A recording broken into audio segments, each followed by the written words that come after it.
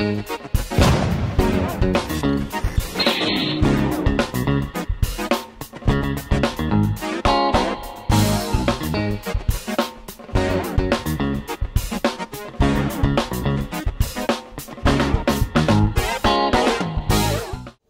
everyone, welcome back to Nat's Knackers Yard. I'll be Nat, this will be my Knackers Yard.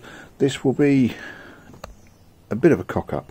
I am a massive penis. There's a subtle difference there between having a massive penis and being one, and I am definitely one.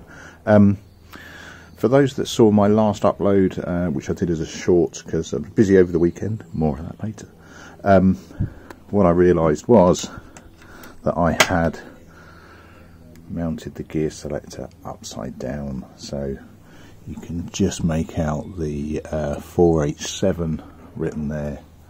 I am 180 degrees out, and it's my own stupid fault for not triple checking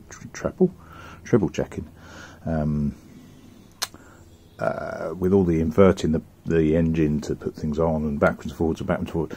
I just fucked it up and put it the wrong way up. Now, I had a look in the book and there was nothing to tell you which way around that goes. What I should have done is defaulted on looking back at my upload and seeing which way it was before, but I didn't.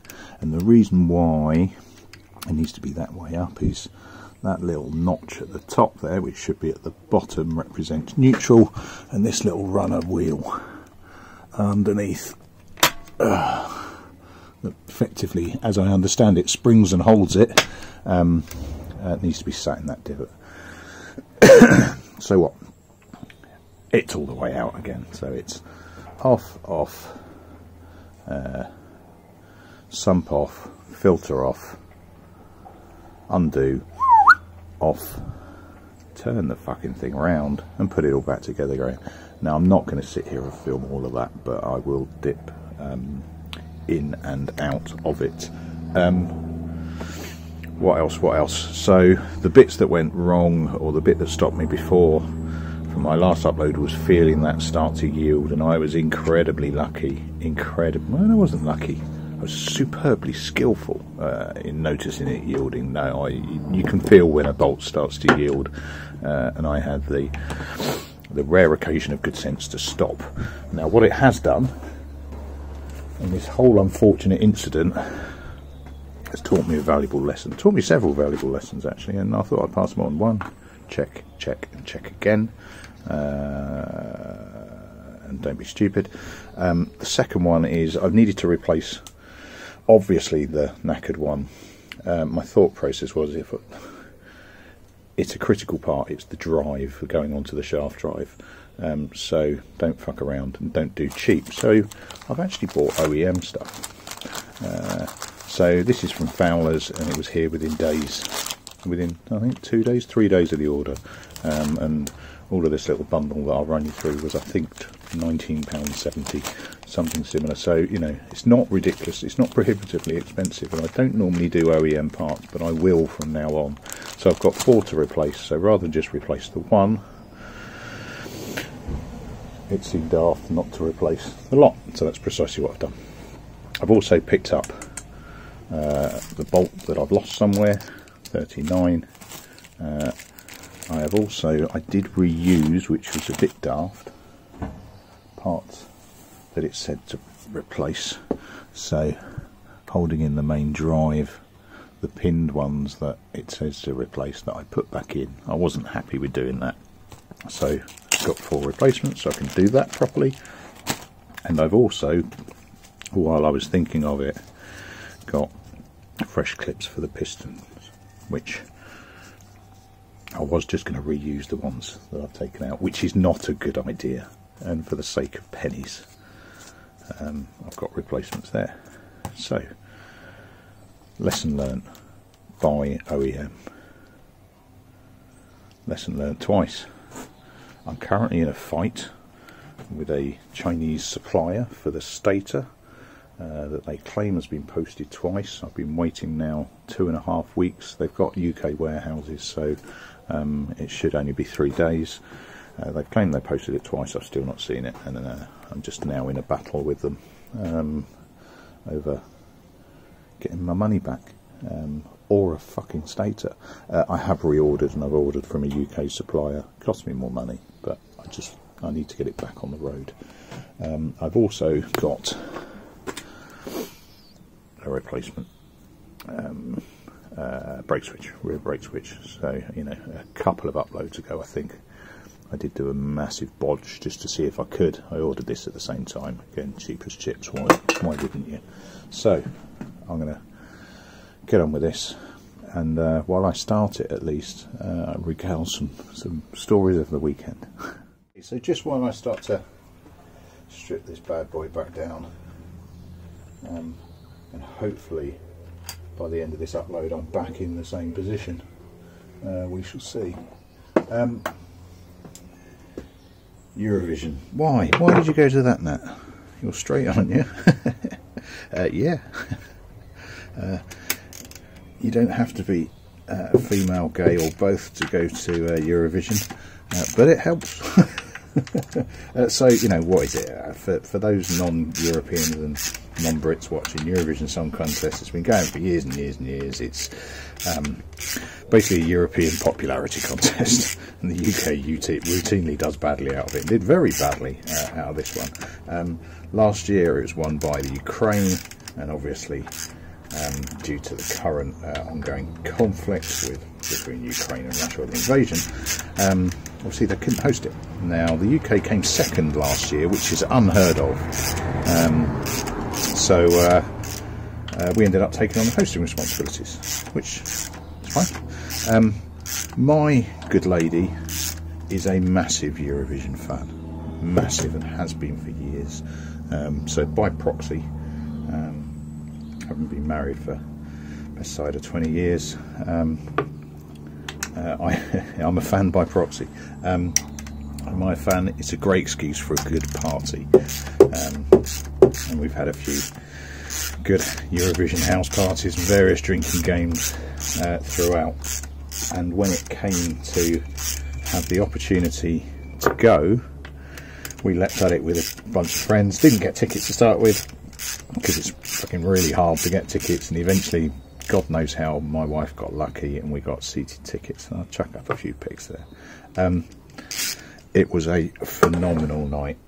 So stopped short on the Friday. Yeah, stopped short on the Friday. A little cheapy youth hostel actually. On the night before, a little trip in. You know, it's about a 3.5 hour trip to Liverpool from where we are, just outside of Watford. So long old day's journey. It always worries me when I find it. Oh no, that was one of the knacked ones. So yeah, went up with sister-in-law and a mate. They went in the afternoon rehearsal. We went on the grand final on Friday. Just a surreal experience, really funny, very, very, very camp. And if you're alright with that, it's fine. If you're not, don't, because it will get to you. But it's just fucking hilarious. One story from it. So during the night, I needed a pee, drinking lots of booze because it's the only way I can get through these things, and went to the loos. The loos there were, you know, like any football stadium. The gents were a load of urinals and about 3 or 4 cubicles. And I went for a pee, did what I needed to do, washed my hands, was about to leave, walked past the queue of cubicles, and at the front of the queue was a fucking massive guy. Like, I mean, I'm not short, I'm 6'2", he had a good couple of inches height on me and a good fucking 18 inches across the shoulder. Guy came out of the cubicle, he went to go in, reached back and went, ah, fuck. Now, he was wearing a day glow pink with yellow flowers all in one jumpsuit thing, and he went, oh fuck, couldn't get out of it. So I was walking behind him, so I went, I got you, mate. Grabbed the zip, pulled it down the back, and he turned around and said, oh, thank you, sweetie. And I laughed and said, oh, that's a first for me. I've never been called sweetie in a gents' toilets before. And the guy behind me just leant across and said, well, the night is young. Fucking cracked me up. I walked out of the toilets absolutely cracking up with laughter. A brilliant experience, just funny as fuck. Great atmosphere. I saw an update from the Liverpool police saying, you know, over the entire, I think, 9 days worth, there were only 3 arrests for, you know, anything to do with Eurovision, you know, drink, drugs, etc., etc. Now there's an endorsement of a fantastic atmosphere. Just phenomenal. Anyway, I've got shitloads of stories, and I'm not going to go into them. I need to get on with this, so I'll probably just fast forward you as I start to try and dismantle my good work and get myself back to a good position.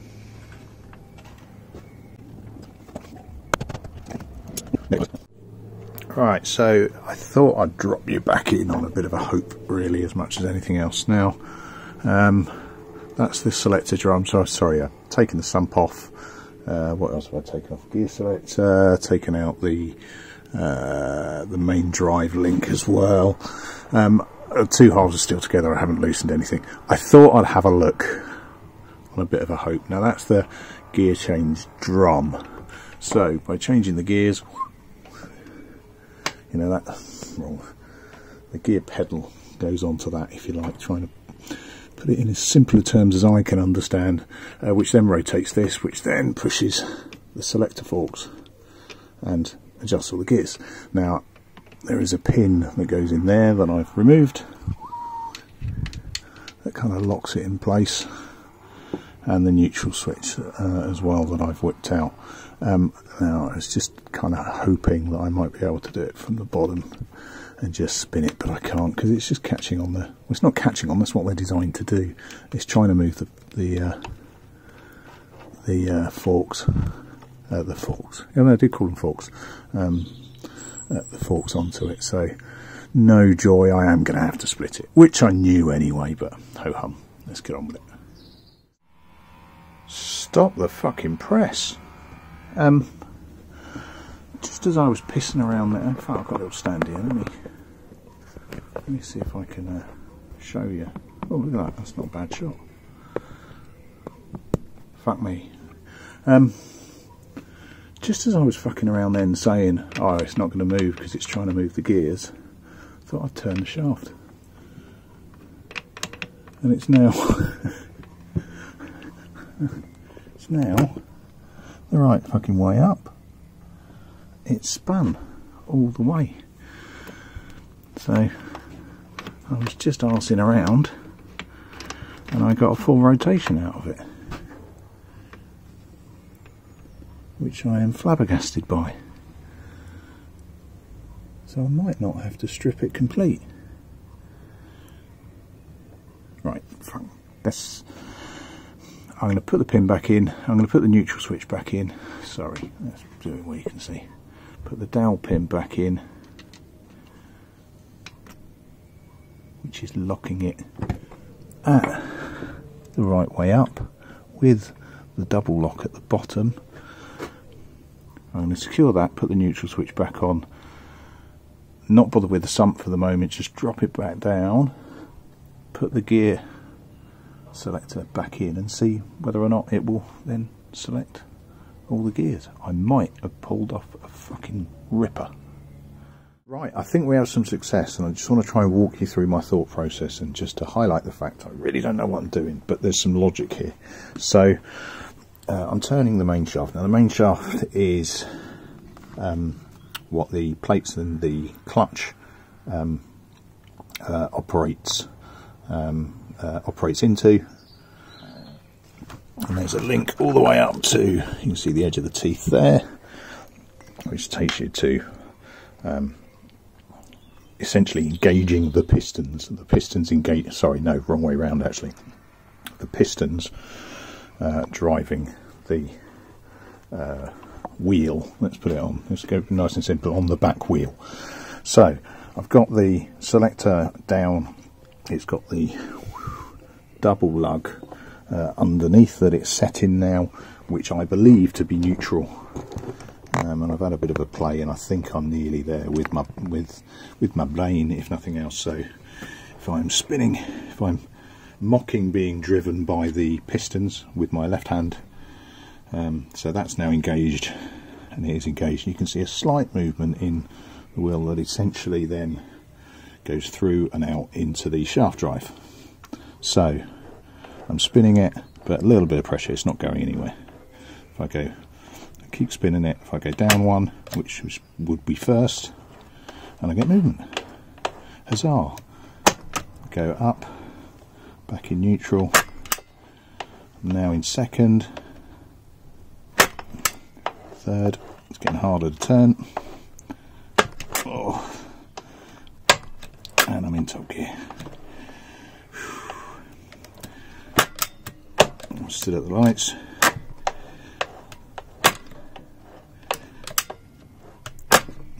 Oh, gone down in first. It's just like I'm gone down the lights, and I'm back and it's not moving. I have gears, fucking yes. And I'm so excited I keep forgetting my words while I'm doing this. Right, I'm going to get that sump back on. Basically get back to roughly where I was at the beginning of the day. Right, and it's been, well, it's only a couple of hours or so actually, and I'm back where I was to start with, except I've now got torqued in bolts. They're the new OEM ones. I've replaced 39, or put one in 39 that I seem to have lost somewhere, and the full piece is in and it works. I can't really, that's neutral, where it gets a slight movement, and I can hold it with my finger. It's not driving. And it turns. Yeah, all in all, a little bit of a, well, it's not a little bit, it's a fucking massive bonus for me. I was expecting, and you may have guessed from the tone of my voice at the beginning, I was expecting to have to strip it in half again. I was I looking forward to that? No, Christ no, I wasn't. I'd end up damaging paint, etc, etc. But I was quite intrigued to see how much spread I've got out of my sealant. I haven't got much over bleed, which I'm quite chuffed with, but does that mean I haven't put enough on? I don't know. I'm probably not going to know until it's full of oil and running. It's all going to be a bit late by that point. No, happy. That'll do me. I'm back where I was. What, best side of a week ago. But I'm now happy to move on. I'm just debating whether or not, I mean, it said I want to follow the book. The book says put the clutch in. I'm not entirely sure I want to yet. I might just put the basket in and leave out the plates for now, because you know, I've got a lot to do, and leaving plates to dry in a bike while I'm pissing around just seems a little bit daft. Although what I could do now, I think I might just put the basket in, go for the basket, get that in and secured, so at least I can check that I can check the drive as much as anything else, that the pistons move in nice simple nat language, because that's really as complicated as I get. Yeah, we're getting there, people. Right, that'll do me for a oneer. Catch you later on. Ta-da. And I'm back. And I'm back as a comedy interlude, because I've realised I've done something really daft. Not big, don't worry. No, I haven't snapped anything. I haven't realised I've put the clutch in upside down, or the selector upside down. I thought I'd lost a bolt and I've replaced it. And I was just looking at it. No, I haven't. I put it in there. Those two for the starter motor. Oh, you dickhead, Nat. Oh well, I've got a spare bolt. I hadn't lost one. Yes, my anal organisation worked. It just didn't account for the fact that I'm a fucking idiot. Cheers all. Ta-da.